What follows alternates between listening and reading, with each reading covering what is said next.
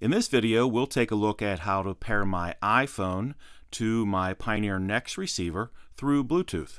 Even though your particular receiver may have buttons on the side or across the bottom like this one, the on-screen operation in this demonstration is identical for the following Pioneer NEX models: AVH 4100 NEX, 4200 NEX, and 4201 NEX, AVIC 5100 NEX, 5200 NEX, and 5201 NEX, AVIC 6100 NEX, 6200 NEX, 6201 NEX, AVIC 7100 NEX, 7200 NEX, 7201 NEX, AVIC 8100 NEX, 8200 NEX, and AVIC 8201 NEX.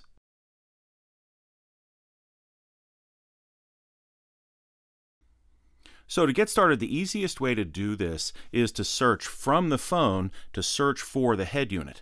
So I have the head unit powered up and I'm on a source. It doesn't matter what source I'm on.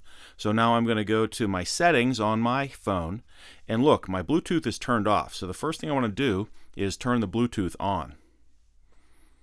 Here we switch to Bluetooth on, and that starts a search for devices. Here is AVH 4200 NEX.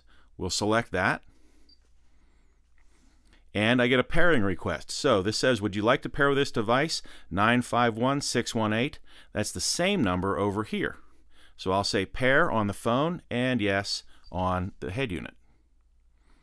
Now the two devices are paired, and I see the Bluetooth logo lights up in blue right here.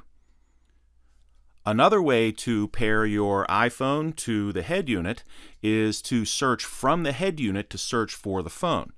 So in order to do that, we can touch the gears up here, and we want to go to our Bluetooth settings, but you see the Bluetooth settings are grayed out, so we need to fix that.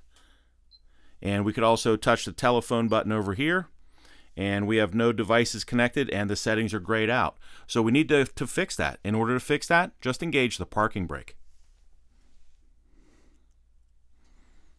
When we engage the parking brake, you can see that the gears become available up here.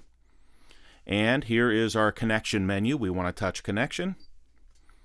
And now we want to open the Bluetooth settings on the phone. And when we open the Bluetooth settings on the phone becomes visible. Now search for devices. Here we found the iPhone 5.